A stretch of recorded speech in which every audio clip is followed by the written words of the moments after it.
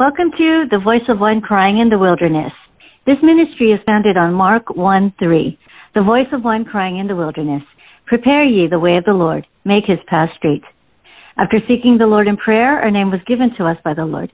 We invite you to like us on Facebook, The Voice Crying in the Wilderness.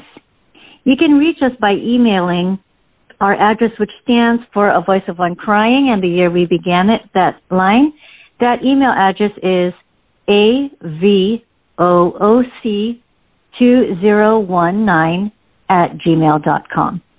This evening, we're blessed to have Brother Courtney Jackson from Revelation of Hem Ministries provide our message. Dr. Jackson, the time is now yours. Good afternoon, good evening to all who are online with us. It's always a privilege and honor to be on to study God's Word. I'm going to say a word of prayer, and then we'll go into our message. This evening, we will be looking at the prophecy, the book of Obadiah. We started on it last time, and we'll continue through Obadiah. Let's pray.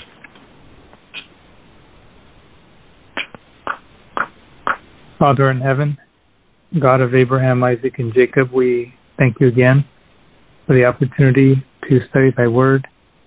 We ask the blood of Jesus to cover our sins and cleanse us of all unrighteousness. We invite the Holy Spirit to guide our minds as we look at Obadiah and his prophecy. And Lord, let it be that we'll learn lessons for our time, that we will be prepared for that great and final day where you call all to a reckoning. In Jesus' name we pray. Amen. We're in Obadiah. The book of Obadiah has only 21 verses and is only one chapter, basically. What it looks like we'll probably cover this afternoon will be the first 10 verses. So I'm going to read down the book of Obadiah from verse 1 to verse 10, and then we'll come back through it and we'll comb through it. The vision of Obadiah. Thus saith the Lord God concerning Edom. We have heard a rumor from the Lord, and an ambassador is sent among the heathen. Arise ye, and let us rise up against her in battle. Behold, I have made thee small among the heathen. Thou art greatly despised. The pride of thine heart hath deceived thee. Thou that dwellest in the clefts of the rock, whose habitation is high, that saith in his heart, who shall bring me down to the ground? Though thou exalt thyself as the eagle, and though thou set thy nest among the stars, thence will I bring thee down, saith the Lord. If thieves came to thee, if robbers by night, how art thou cut off? Would they not have stolen till they had enough? If the grape gatherers came to thee, would they not leave some grapes? How are the things of Esau searched out? How are his hidden things sought up? All the men of thy confederacy have brought thee even to the border. The men that were at peace with thee have deceived thee and have prevailed against thee. They that eat thy bread have laid a wound under thee. There is none understanding in him. Shall I not in that day, saith the Lord, even destroy the wise men out of Edom, and understanding out of the mount of Esau. And thy mighty men, O Teman, shall be dismayed, to the end that every one of the mount of Esau may be cut off by slaughter. For thy violence against thy brother Jacob, shame shall cover thee, and thou shalt be cut off forever. Obadiah, verses 1 through 10. Now, in our introduction to the book of Obadiah, we understand that the name Obadiah means servant of Yahweh. Now the Bible, and I should probably read this for you.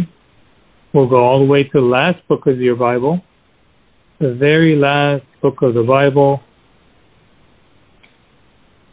chapter 1. That book is called Revelation. The complete name is the Revelation of Jesus Christ. And it reads, the revelation of Jesus Christ, which God gave unto him, show unto his servants things which must shortly come to pass. And he went and he sent and signified it by his angel unto his servant John, who bear record of the word of God and of the testimony of Jesus Christ and of all things that he saw. Blessed is he that readeth, and they that hear the words of this prophecy, and keep those things which are written therein, for the time is at hand. Okay, Revelation chapter 1, verses 1 through 3. These words say, blessed is he that readeth, and they that hear the words of this prophecy, and keep those things which are written therein. My question, dear Bible student, is the writer here talking about Revelation? Or is he talking about the whole Bible? Now, in our Bible school, here in our online Bible school, one of the other things we're going to learn is that there's a primary application, there's a secondary application. Any verse, all verses, no verse in the Bible has only one meaning or one application. It doesn't exist. God is infinite. So when we understand the terminology book, we can take the book Genesis through Revelation and total. We can understand that Genesis through Revelation are prophecies in total, historic parables, which literally are history that happened, and their symbolic meanings in the stories. And we decipher those. And here in Revelation it says, in verse 1, to show unto his servants. Now that's interesting, because Obadiah, the name means servant of Yahweh. So this is to Obadiah, but this is also going to refer back to Obadiah. I hope you're following me. So Revelation 1:1, to show unto his servants things which must shortly come to pass. That's going to be true for all the other 65 books of the Bible. And it continues in verse 1 and says, and he sent and signified. The word signified is a complex tense of the infinitive, I think would be the word. I'm not an English teacher, but the word sign is the root. And we have signified. So the book, Revelation, the Bible, Genesis to Revelation, are written in signs and symbols, hence historic parables and prophecies. In other words, they all point and speak about the same thing: the Lamb of God, the Christ, the Creator, the Redeemer, and explain the path of salvation. They give warnings: repent, turn back, don't do that which you have been doing, which is against the Word of God. The messages don't change in their objective and purpose from book to book to book to book for 65 books.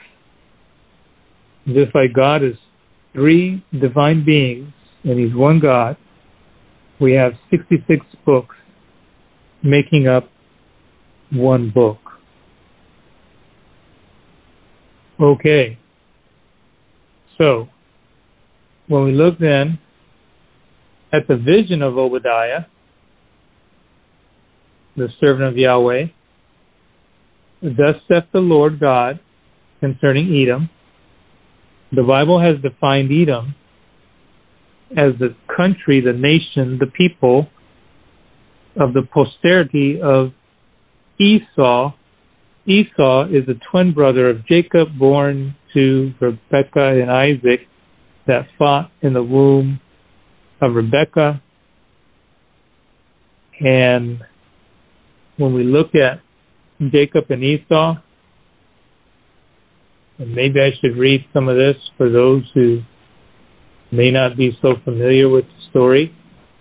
Let's go back to Genesis. We're going to go back to Genesis, and we're going to look at this battle. We're in the book of Genesis, and we're here in chapter 25, Genesis chapter 25, reading from verse 19. And these are the generations of Esau, Abraham's son. Abraham begat Isaac, and Isaac was 40 years old when he took Rebekah to wife, the daughter of Bethuel, the Syrian, of Pandanaram, the daughter of Laban, the Syrian.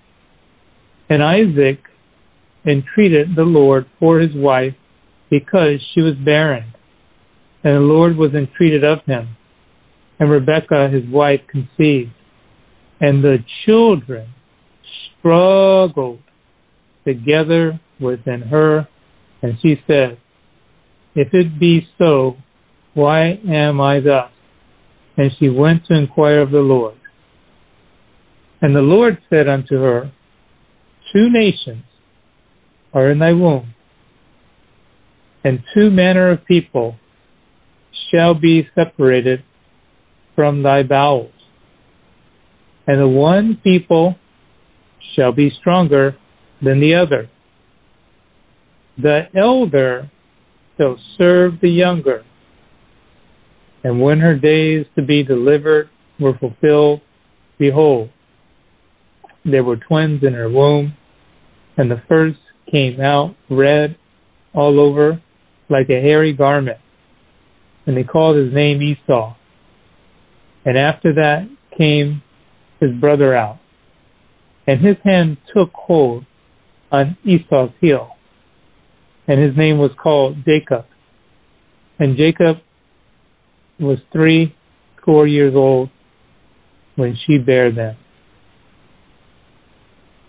So there you have the beginning, the birth of Jacob and Esau. And follow how the Bible is written. We went to Revelation 1:1. And John there tells us that things are written in a symbolic way, by sign. The word he uses, signified. Now, dear listener, what that means is God is going to speak to you in your life, in the circumstances of your life. This is why it's so important for you to read the Bible over and over and over and over in a systematic way. A systematic way covering from book to book, chapter to chapter, and verse by verse.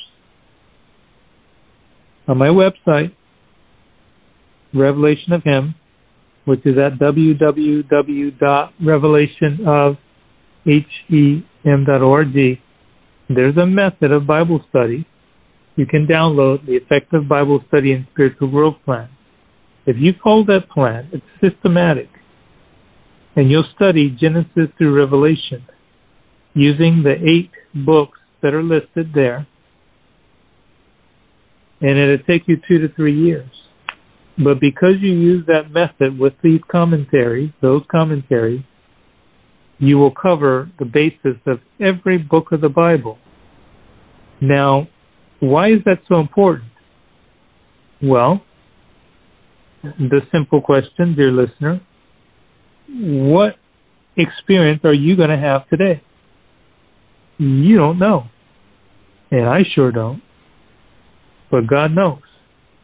But God has given us examples in the history of the Bible so we can see how God dealt with every type of situation and circumstance that will happen in an individual's life. It's in the Word of God that relates to the most important thing in a man or a woman's life: salvation, redemption from sin, deliverance from this world of wickedness. So, symbols, signs, that means God would work the same way by circumstances in your life. But you will not be able to read the signs and symbols that God is speaking to you second by second and hour by hour and moment by moment and day by day and week to week. And the months go by and then the years go by and people say, I don't know the purpose of life. But if they would only study, not simply read, but study the Word of God, that question would be answered. And it's right in front of our face. But we have to read, we have to study. Paul told Timothy, study to show thyself approved unto God. A workman. You're working on your own character. And what is the purpose of these books? One of them, God sends a message through His prophets. And I say a message. The message of salvation is singular through all 66. One message, one objective, but in different packages because everybody has a different circumstance and a different need. But as we study these different packages and circumstances, we can then find the one that exactly fits your circumstance. And as you see how to pray, how God will deal with you, then the Bible becomes a lamp unto your feet and a light unto your path. And you can see and you can navigate. But aside from that, as was mentioned, God gives a message from the beginning. And He says certain things need to be done. because in the end, I am going to call to a reckoning. And so God can only be just if he says the objective. He sends a messenger to tell people, turn away, turn away, turn away. And they can decide whether they're going to listen or whether not.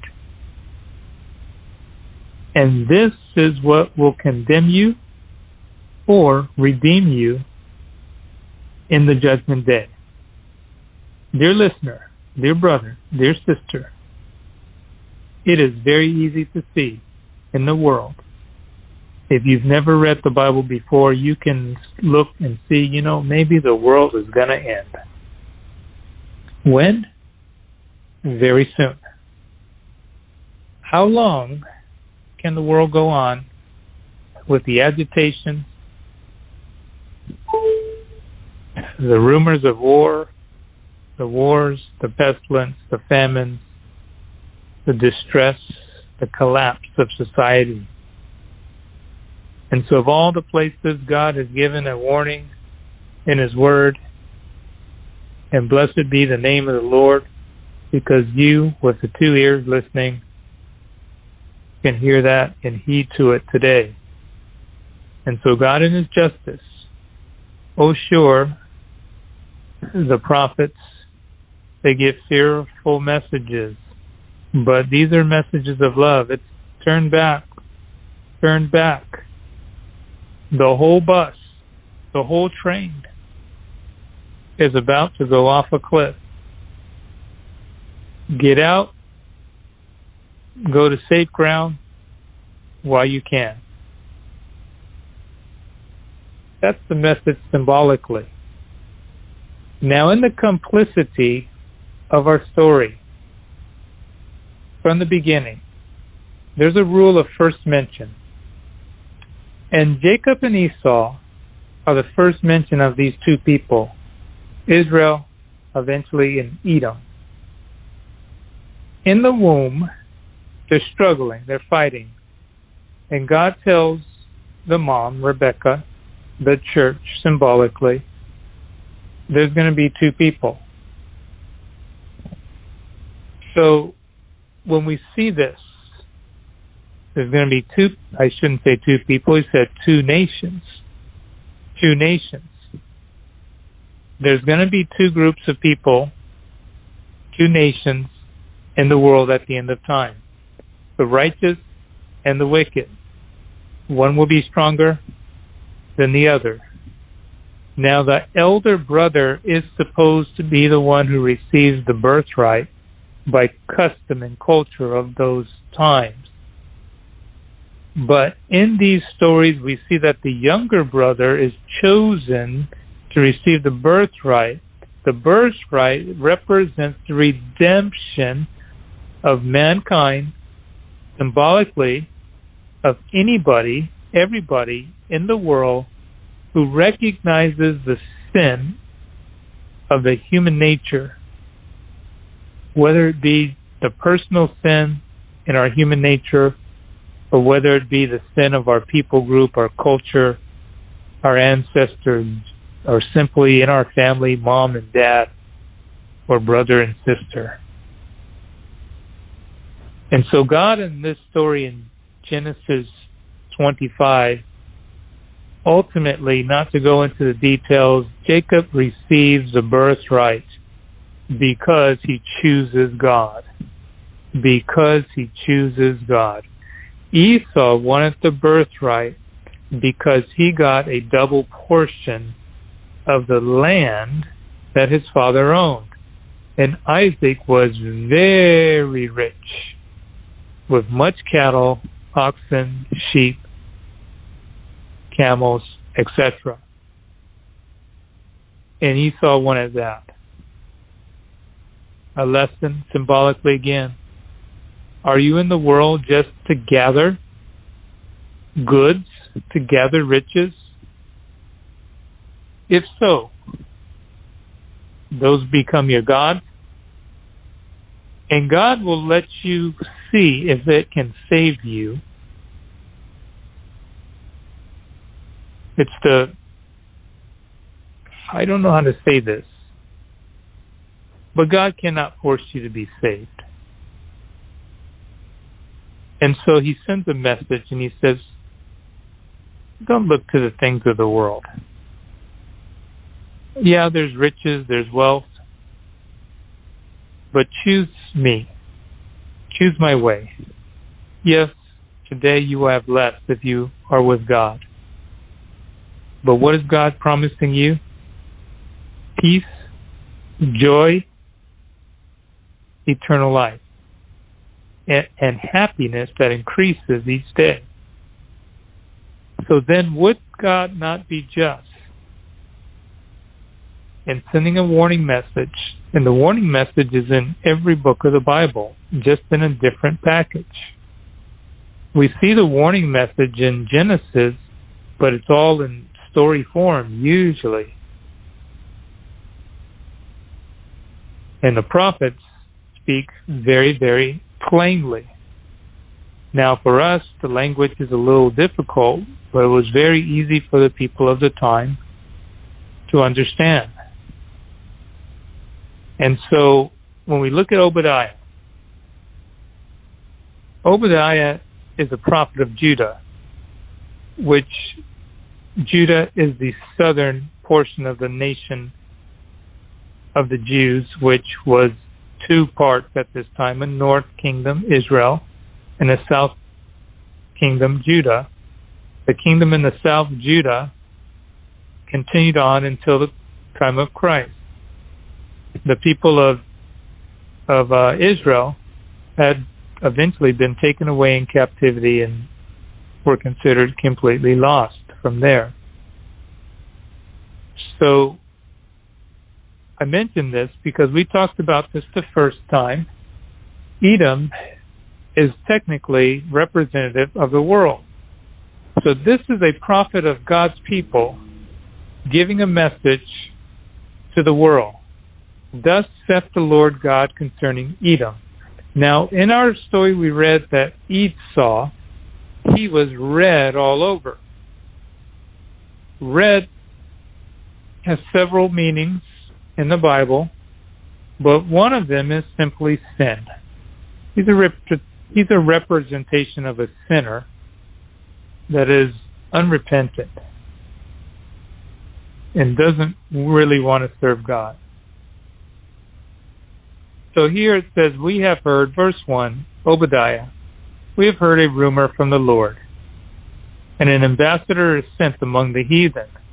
Now what's interesting about verse 1, 2? Edom represents the world, or a man in sin. We have heard a rumor, a word, a message from the Lord, and an ambassador is sent among the heathen. So this is interesting. We have an ambassador that's sent among the heathen. And Esau is not a people of God. So technically, both of these groups, the singular Edom and then the heathen group, they're not people of God. They're not in a favorable position with God. And God is saying to them, repent. But here, the last part of verse 1, arise ye, and let us rise up against her in battle. So what is this? Verse 2, Obadiah. Behold, I have made thee small among the heathen. Thou art greatly despised. The pride of thine heart, verse 3, hath deceived thee. Thou that dwellest in the clefts of the rock, whose habitation is high, that saith in his heart, who shall bring me down to the ground? So when we look at this, the heathen, an ambassador is sent among the heathen. Arise ye. So it's telling the people who are not favorable to God, who are not servants of God, arise. Go to war. Against who? Against a nation that I'm bringing judgment against. Edom. But the people who are bringing judgment against Edom themselves are not in favor with God. Verse 2 confirms this by saying, behold, I've made thee small among the heathen. So the heathen is signified, categorized in relation to God as a person or persons or people or a nation that hates God, that doesn't follow God. But Edom, who represents the sinner, the two types of people groups, the righteous being Jacob, the wicked being Esau, Edom, thou art greatly despised.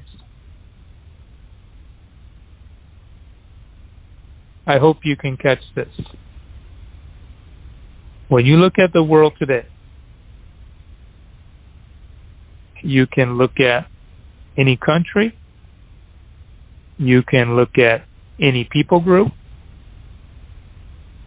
you can look at the competing corporations, the Fortune 500 companies, the people on Wall Street, the politicians, as in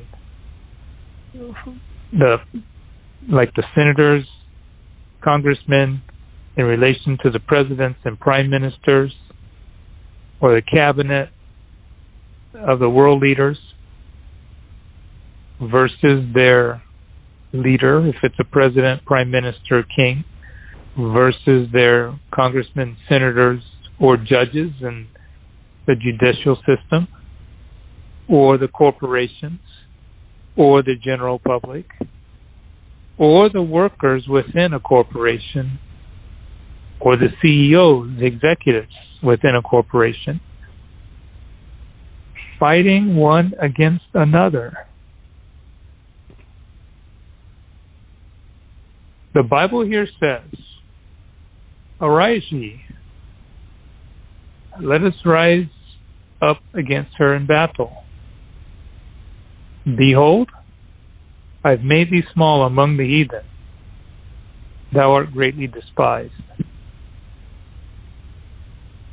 Dear sister, dear brother, dear listener, if you stay in sin, you will be greatly despised by the very people who you think love you. The people that you snort cocaine with, the people you drink beer with, the people you dance with, the people you have sex with, the people you go and shop with to your heart's content, the people who you sit and feast and party with to the overindulgence of your appetite, to the people you go out and you play sports and games with, the same team, same league, the people you work in sales and work in the finance department or the IT department or the nursing staff or the doctors or your classmates and schoolmates, and you just hang out together, but you're all in sin. Eventually, you will be despised. The only way you can get away from being despised is if you become a person of God. Now, God's people are hated, clearly. But if I haven't implied this and said this already, it needs to be said now. The messages of the Word of God are geared especially for the people of the last generation at the time just before Jesus returns.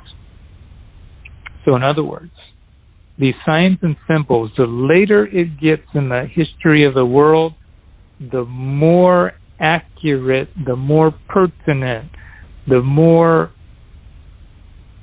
impetus they have in the current day, the later the day gets in the history. And we can see protest after protest after protest in America. We have the whites on one side, the blacks on one side, now the Asians are on one side, and the Hispanics, the Latinos, and the people from the islands and the other groups, the indigenous people, and everybody separating. But they're saying, let's be together, let's love one another. Without Jesus, without the Holy Spirit, without God the Father, it cannot happen. And the heathen, the world, says we don't want God. Get rid of the Bible. Get rid of the laws of God. We can marry anybody. We can marry 2 women or 2 men. We can change our sex. Let's make marijuana legal. We made alcohol legal in 1920s or something. Marijuana is now, and what's next? They're working on the LSD and cocaine and crystal meth. Those will be legal if time goes on long enough. Don't be confused. The world in complete lawlessness. But let's take crystal meth or alcohol. It's very interesting that an alcoholic, a drug addict,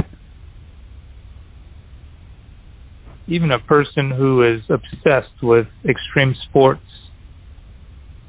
they have to go train hours and hours and days and weeks, and people are hated within their own families because they're separated from their families and or doing destructive things to themselves and other people. Despised. Behold, I've made thee small among the heathen, thou art greatly despised. Sitting on the top of the world, got all the money, you're finally rich. Your name is finally Jeff Bezos or Mark Zuckerberg or Elon Musk or Bill Gates, Donald Trump, and people hate you and you got all the money, and they said, well, if you get all the money, people will love you, people will respect you. Thou art greatly despised. But that happens on a smaller scale, folks. Don't just look at those big names and say, wow, yeah, I'm glad I'm not that. Well, be a child of God. Obadiah 3, verse 3. The pride of thine heart have deceived thee, and the thinking everybody would love you and it would be okay. You'd be safe. Just get a little bit more money. You'll be protected from pestilence, economic downturn. The only salvation is in God. Obadiah 3, thou that dwellest in the clefts of the rock, whose habitation is high, that saith in his heart, who shall bring me down to the ground? So you got all that you want in life. Oh yeah, maybe you're not one of the richest 100 people in America or the world, but you have your little house or your little apartment, and you're comfortable, and you still have pride. And you're like, well, I've got my 401k, I'm making $15 an hour, I have my degree, got my second degree, got my doctorate. Thou dwellest in the clefts of the rock, Obadiah 3, whose habitation is high, that saith in his heart, who shall bring me down to the ground? You've been listening to those salesmen that tell you, well, you know, if you just invest in this, it'll protect you when there's a stock market crash. Make sure you have health insurance and you'll be fine. Make sure you have this type of job, you'll have job security. Make sure you buy a house like this, you'll be okay. Well, let's look at Edom here, clefts of the rock. We're in the computer age and internet and all that, and most of you probably got a cell phone right at your fingertips. There's a place called Petra. Look that up. Petra. Go to Wikipedia, look up Petra.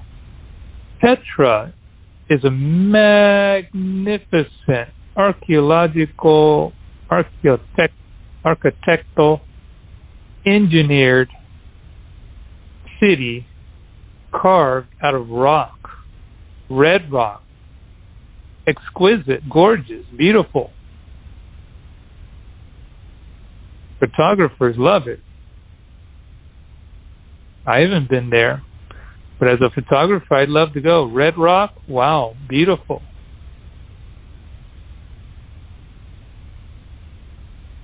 But this city, they carved it out of rock.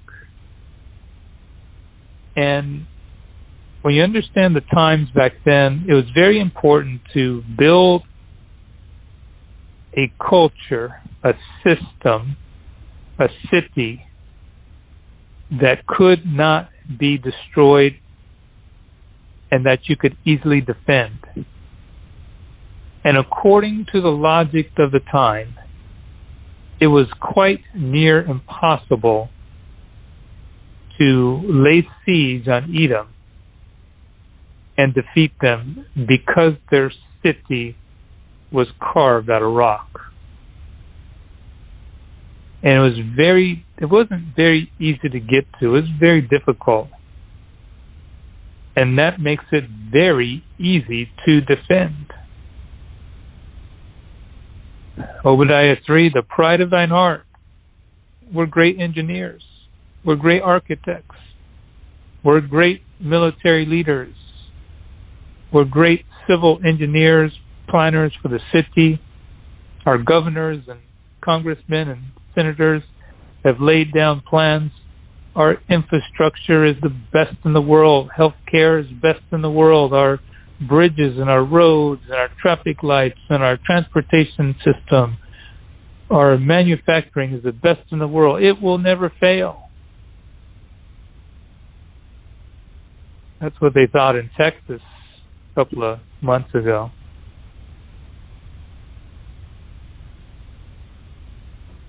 The pride of thine heart hath deceived thee. Thou that dwellest in the rocks, the clefts of the rock, whose habitation is high, that saith in his heart, who shall bring us down to the ground?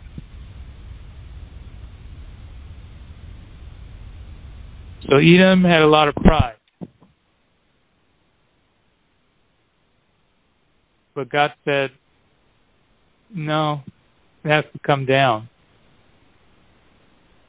Now, keep in mind, God's implied message always. The only refuge is the rock, Jesus Christ. Matthew 7, except ye build on the rock. Except ye build on Christ. When the wind comes, when the storm comes, what's the wind, the storm? Symbolically in the Bible, a time or the time of trouble. Your house is going to be washed away. The sand is representative of the world. The foundations of the world are as sand, folks. The U.S. dollar, even the people who don't read the Bible, the economists, the financiers, they understand. Practically worthless. People think it has value. So that's what keeps the economy going. But the day they don't think it has value, everything changes in a moment. But that thought, the paper didn't change from day to day. The gold or the copper or the tin or the zinc or whatever the pennies and the nickels and the quarters and the half dollars and dollars are made out of. That hasn't changed. There's still paper money and coin money all over the world, but all of a sudden it's valueless. How so?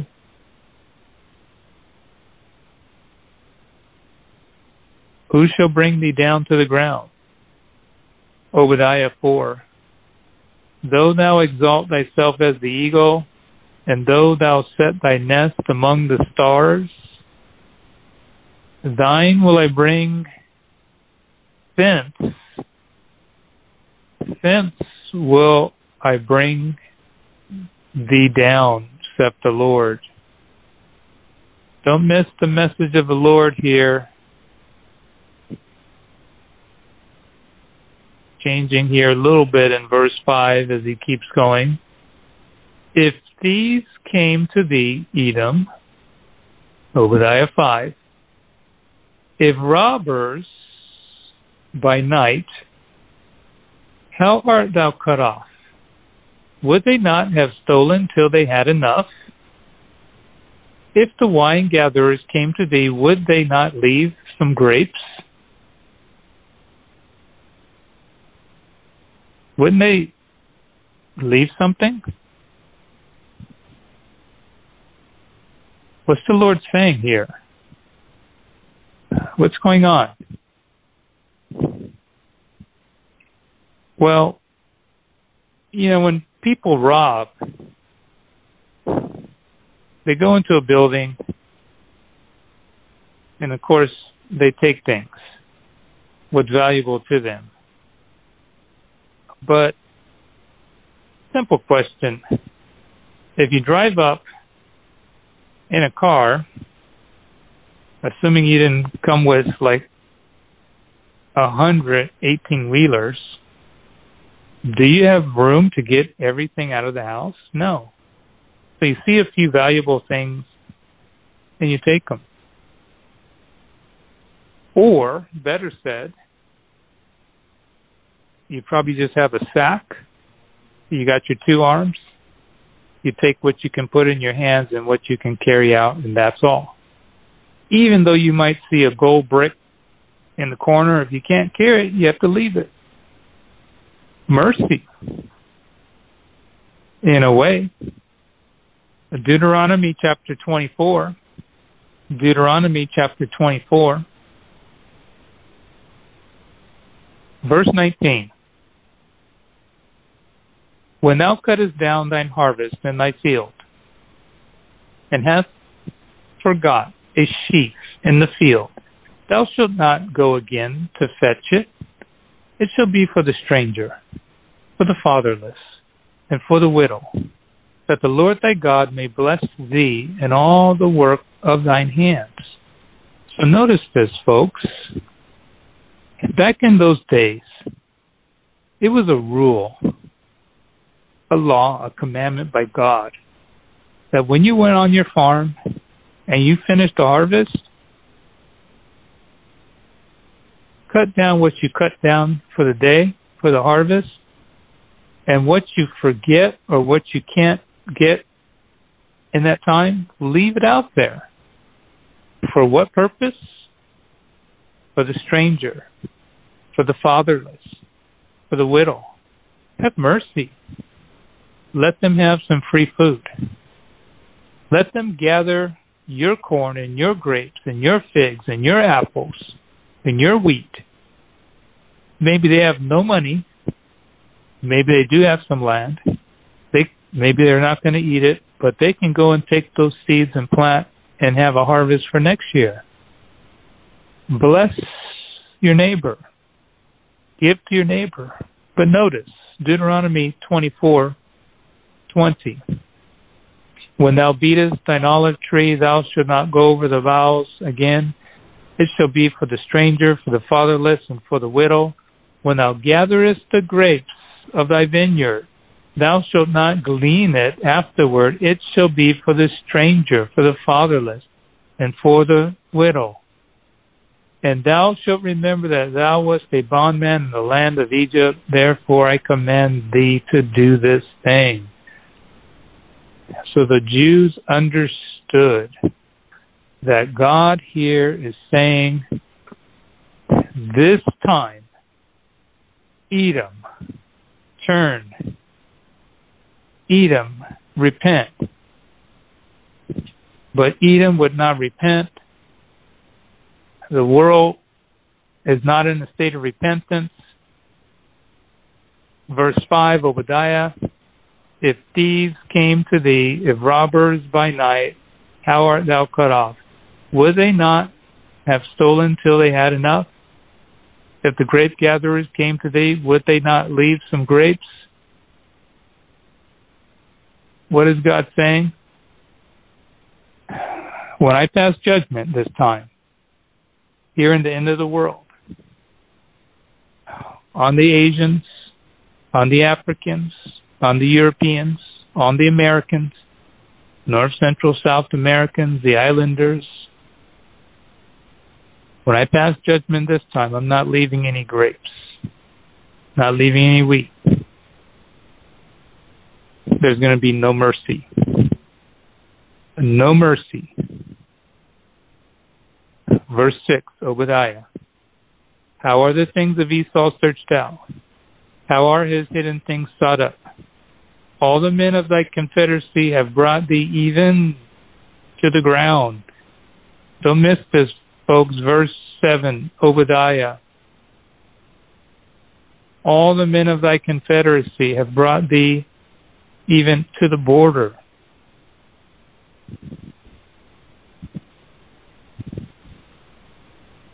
All the men of thy confederacy have brought thee even to the border. The men that were at peace with thee have deceived thee and prevailed against thee.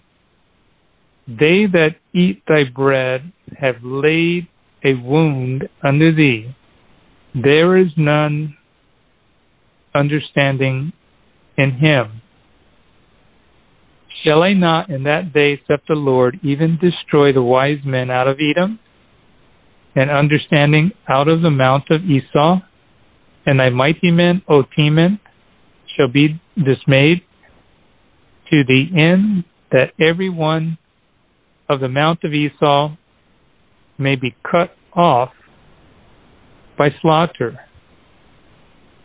In verse 9 is confirming what we were mentioning in verse 5. Everyone who doesn't repent is cut off. But when you think of the principles of God that we just read in Deuteronomy, God wants everybody to have. God wants us all to receive mercy, but Edom wasn't giving mercy. It says the merciful will receive mercy, and if you aren't merciful, you don't receive mercy. Obadiah verse 10. For thy violence against thy brother Jacob, shame shall cover thee, and thou shalt be cut off forever. Let's finish here for the day. I read all those verses. We're going to wrap them together. And now we're going to see the ultimate application. So we've seen from verse 1 and 2, an ambassador goes among the heathen. Arise ye. Let us rise up against her in battle. Edom is made small and despised. What does this mean? When we in our Bibles understand, once again, the messages have all the same objective, talking about the same thing, but the language is different from book to book to book to book. When we go to Revelation, chapter 16, well, maybe I should go back to 13 first. Revelation chapter 13, There's a law made by the people of the world. We know that this is going to be a national Sunday law in the United States of America. And there's going to be a law, a demand, that people go and worship God in a church on Sunday. This goes directly against what the Word of God would have man to do. Now, God calls this the mark of the beast. And this mark of the beast, Revelation 13, verse 15, and he had power to give life unto the image of the beast, that the image of the beast should both speak and cause, that is, as many as would not worship the image of the beast should be killed. And he causeth all, both small and great, rich and poor, free and bond, to receive a mark in their right hand or in their foreheads, and that no man might buy or sell save he that had the mark or the name of the beast or the number of his name. So here in Revelation 13, verses 15, 16, and 17, we have this mark of the beast. And if this beast, his image, don't receive worship, a person can't buy or sell.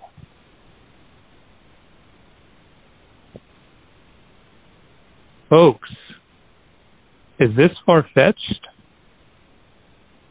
Not now. It should be easy to see. Maybe everybody online. I've been to the gas station, put my card in the machine, or pay at the cashier, and my debit card, because I don't have a credit card. I have a debit card. It doesn't work. The bank cut it off. Couldn't get gas. I had to call in.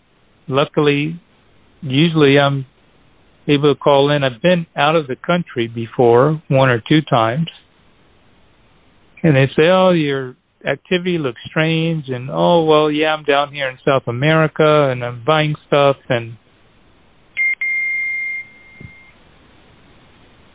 But it's very difficult when you're making a transaction, especially if it's a plane ticket. It really snafus you. You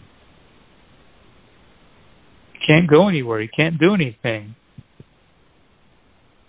So this image to the beast, it's the beast system, the world system. We'll come back to this in a couple weeks, but to bridge the gap, the Bible has 7 last plagues in Revelation chapter 16. And when we get down into the 6th plague, Revelation 16:12, and the 6th angel poured out his vial upon the great river Euphrates, and the water thereof was dried up, and the way of the kings of the east might be prepared. The kings of the east are the redeemed of God. The Euphrates River symbolically are the people of the world, the heathen in Obadiah. And so when we look at this in Revelation 17, verse 12, and the 10 horns which thou sawest are 10 kings, which have received no kingdom as yet, but received power as kings 1 hour with the beast. These have one mind, and shall give their power and strength unto the beast. These shall make war with the Lamb. Now keep in mind in Obadiah and in Genesis, God's people, Israel, Jacob, Esau represents the people of the world. Now here in Revelation, we understand, in this final ultimate antitype,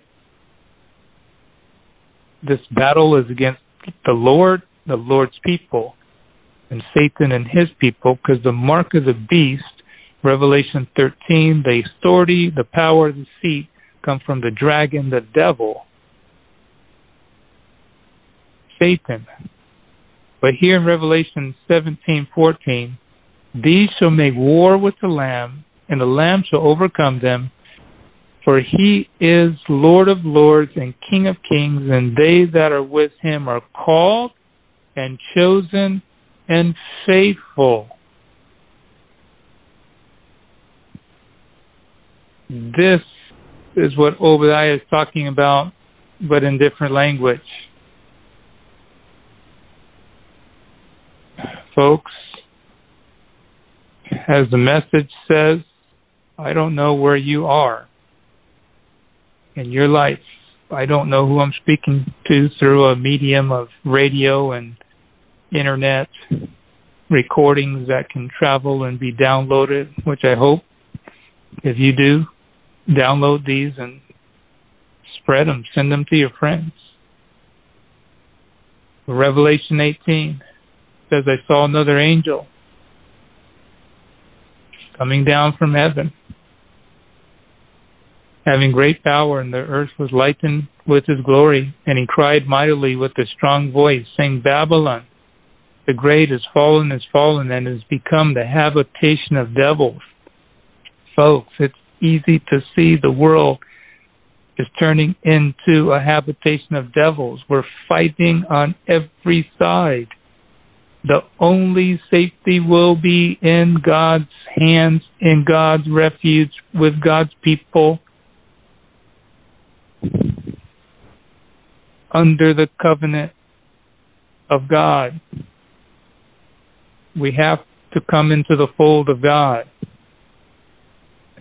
Because Revelation 18, every foul spirit and every unclean and hateful bird, and Revelation 18:3, for all nations have drunk of the wine of the wrath of fornications. All nations, Asian nations, African islanders, Australia, North, Central, South Americas, Europe, all nations.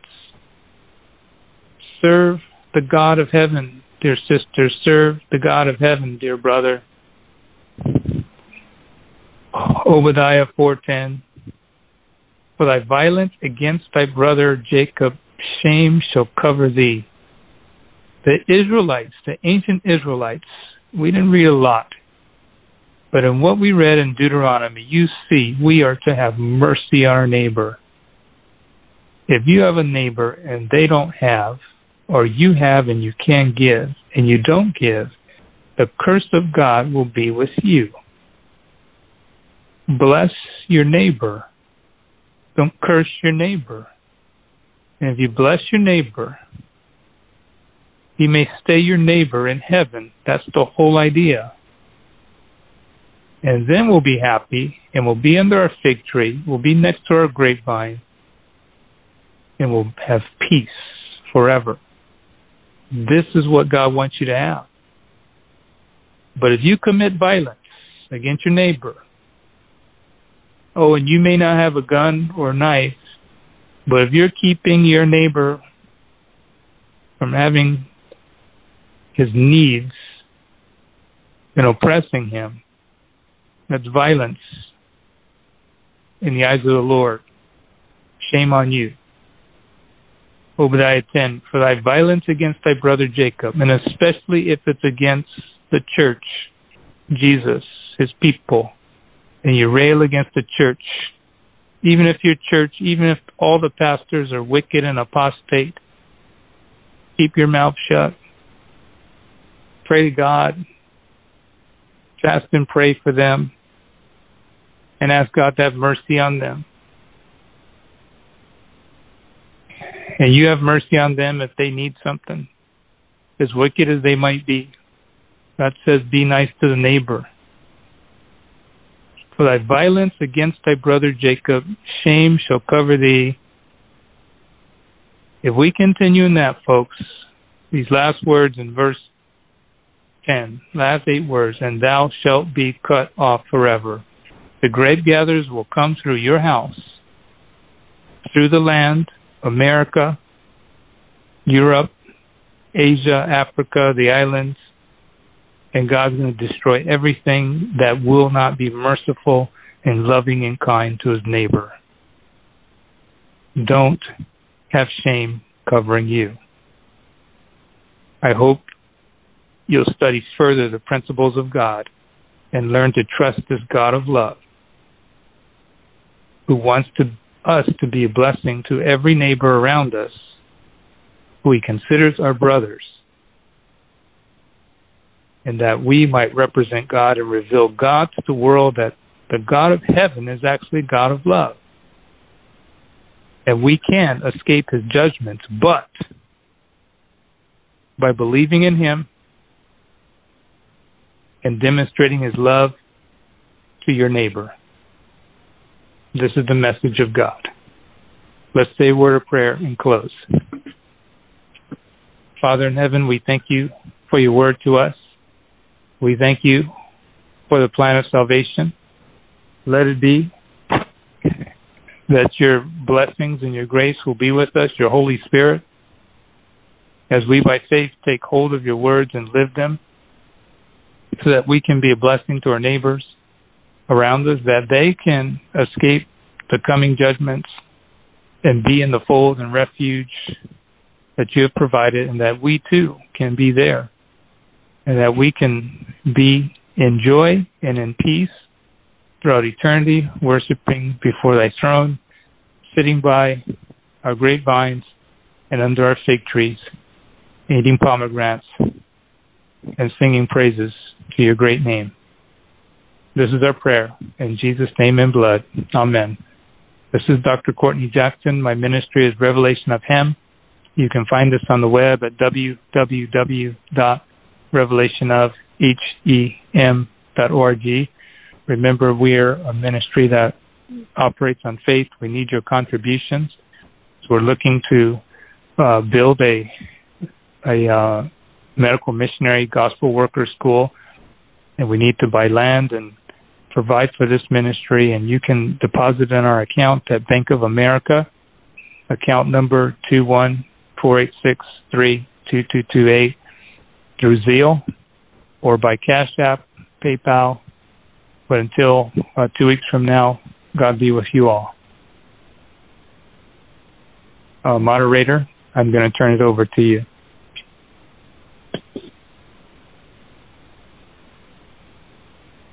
Sister Joanna, are you on?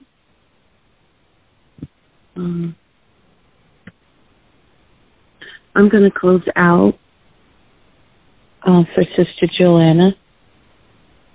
She might be muted, and she doesn't know. No, she texted me. Oh, okay. Oh, yeah. I'm going to close out for her. She was having some problems with her phone. So I was just checking to make sure. So you've already given you contact information. Thank you so much for that. Yes. And yeah. And for anyone that would like to hear this message again or share it with someone else, you can do so by dialing 712-775-7089. Same PIN code you use for dialing in for the live calls, 555-145-pound. Now, this message is available on our Facebook page. It will be when we post it. And you can go there and download the message at absolutely no cost. You can go to our email address of AV for voice, OOC, 2019 at gmail.com, or go to our website, thevoiceofonecryingindthewilderness.com, And there you can request this message to be emailed to you at no cost. And if that is not available for you, you can contact us at the Voice of One Crying in the Wilderness. Our P.O. Box is 8441 Laverne, and that's Laverne, California, 91750-8441. And with a donation of $5 to cover the cost of materials and shipping. And your check or money order would be made payable to Brother Vaughn Williams. We want to thank all of our callers that unite with us on a daily basis, praying for this ministry, all the ministries that are connected with it. We want to thank those that financially unite with us to support the other ministries here and speakers that come on. And I always like to pause and say thank you to all of our callers across this country and as well as those in other countries. Thank you for taking time out of your day to hear the message that God has for his people in these last days. And for those that are seeking prayer requests, you can go to our Facebook page and post it there. You can go to our website, and you need to press on Contact Us, and you can make your prayer request there as well. Or you may text or call Sister Jackie at 773-415-1562. Again, that's 773-415-1562. And by God's grace, you can now hear us as serving with a mission.org.